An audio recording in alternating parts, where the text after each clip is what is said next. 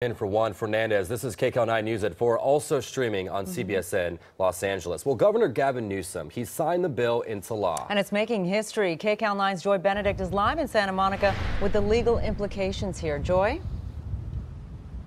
That's right. What this means is college athletes can sign outside endorsement deals to make money. For example, I went to the University of Kansas. In 1997, Paul Pierce was drafted into the NBA.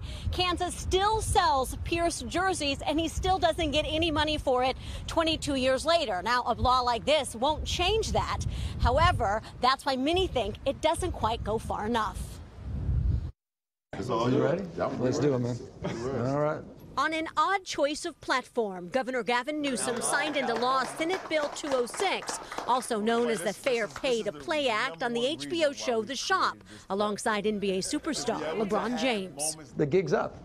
Billions and billions of dollars. $14+ billion goes to these universities, goes to these colleges.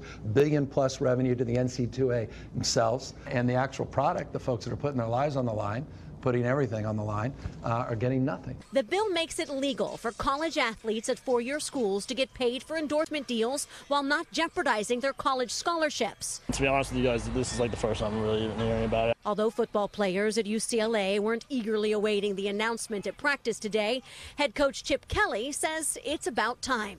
And I think it's progress. You know, the Olympics used to just be for amateurs. You know, the Olympic model changed over time, so I would imagine the NCAA model has to change over time. But the law may not affect as many players as fans believe. It applies only to outside endorsements not negotiated with the NCAA or college programs that just come with being a part of the team, like those jerseys sold at the school bookstore. Stuff you see at the student bookstore, jersey sales, anything to do where, let's say, for example, UCLA has the apparel deal with Under Armour.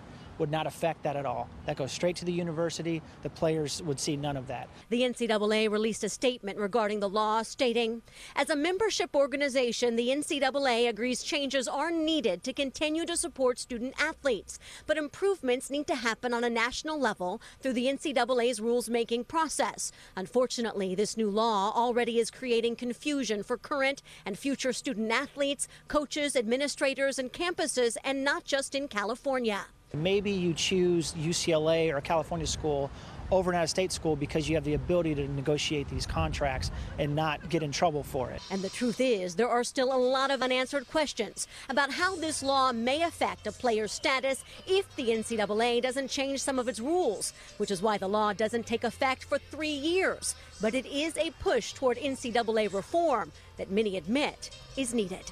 So I think it's actually a blessing that the NCAA didn't have to fight something even stronger.